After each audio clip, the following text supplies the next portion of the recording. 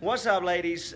Sean Corpolates, as you know. Kelly set me the task of filming a short circuit that the girls that could not make it into the studio this week for Saturday's HIIT class can do on your own. Now, the circuit that we're putting together is going to require you going to a gym. It's going to make you use that LA Fitness membership that you get unless you have the equipment at your home. You're going to need essentially a set of dumbbells and or kettlebells. And if you have it, a straight bar, an Olympic bar that you can use. Now, if you don't have those items, we are going to show you ways in which you can use just one set of dumbbells for the entire circuit. The circuit is basically a stair step. You're going to end up doing 5 exercises, 5, 10, 15, 20, 25 reps of each of the 5 exercises. But the kicker is you've got to do it 10 times. Not 3, not 4, not 5, 10 times through. It should take you somewhere in the region of about 40 minutes, which when I come out there on a Thursday night, you guys are already warm. So our workouts usually last around 45 to 50 minutes in length. So I'm gonna turn the camera around. I've got my beautiful assistant, Erin, to demonstrate for us, and I will give you kind of hints, tips, pointers as she does the exercises for us. All right, exercise 1, 5 reps. Is a deadlift. Now, if you've got a bar, we're using the cardio pump bars at the studio. Erin's lifting what should be about 60%, give or take, of your body weight. So Erin's got about 80, 85 pounds loaded up on that bar, and we're looking for 5 reps of a true deadlift, not a straight leg deadlift. So, just like so. 1, 2, notice how Erin's getting her weight back into her hips and her heels, and then as she stands tall, she pulls her shoulders back and she sticks her chest out. You want to kind of be proud of your work at the end of that motion, but make sure you are shifting the weight backwards. If you do not have a straight bar, an Olympic bar, you can use dumbbells, but if you're using dumbbells, I want a straight leg deadlift. So you keep a soft bend at the knees, and why I'm filming it from the side is you need to see Erin's hips. They don't stay over her ankles. She kicks those hips all the way back. So again, if you don't have the Olympic bar, the straight bar, that's what we're looking for there. Next exercise, which is 10 reps, is called man makers, and Erin's going to demonstrate those for us. It's basically a burpee with a row and overhead press. So row, row, hop in, punch them overhead. That's 1.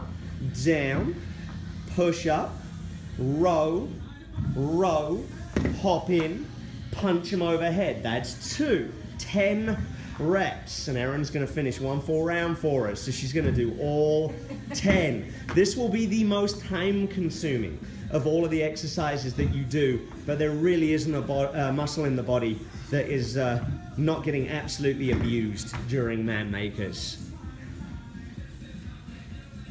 Again, good push-up form is key. You want to make sure that you're moving your entire body, not just the upper body. You want to make sure you keep that pelvis tucked under. And when you stand up and pop those weights overhead, don't let your back arch. Keep that pelvis tucked firmly underneath you. It's going to be tempting to really let that back pop as you punch those weights up and overhead. How you doing, E? I'm only on 7. These are horrible. It's a crowd pleaser in the gym, as you can tell, man makers. Basically, what I'm having you guys go through today is a little bit of what one of our Apex circuits would be like. Usually we do something like this, and then we accompany it with bursts of high-intensity cardio, whether it be rowing machine, ladders, or traditional HIIT. But a little glimpse of what an Apex class is, or at least about a third of one. So next up after those man makers, Erin is going to go to Goblet Squats, and she's got a big old 35-pound dumbbell hanging out for those.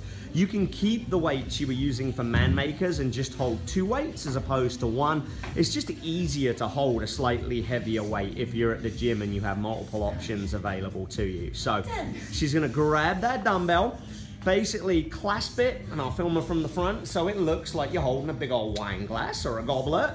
And from there, you're gonna drop down into a squat, but the butt needs to come at least to the knees, if not lower. A good indicator is basically if you're holding that weight kind of underneath your chin, your elbows should touch your thighs. So she has 15 goblet squats. So it was 5 deadlifts, 10 man makers, 15 goblet squats,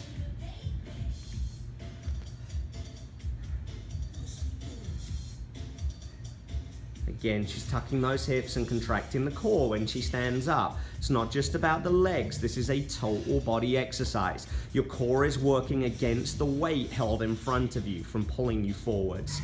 Next up is a favorite in here, kettlebell or dumbbell skiers. Kind of a kettlebell, if you do kettlebell swings, very, very similar to those, but it's essentially working both arms, so it's a much more challenging exercise in terms of the cardiovascular output. But the secret is, Erin's not swinging her arms. When you do this exercise, yes, your shoulders and arms swing, but the swing is driven by the hips. You see how she squeezes her butt and really drives her hips and contracts her abs at the end? That's what's swinging her arms. All right, we're looking for 20 of these. So far you've done 5 deadlifts, you've done 10 man makers, you've done 15 goblet squats, and now you've got 20 kettlebell, or in this case, dumbbell skiers. Last but not least, 25 squat jumps. Down, explode up. Down, explode up.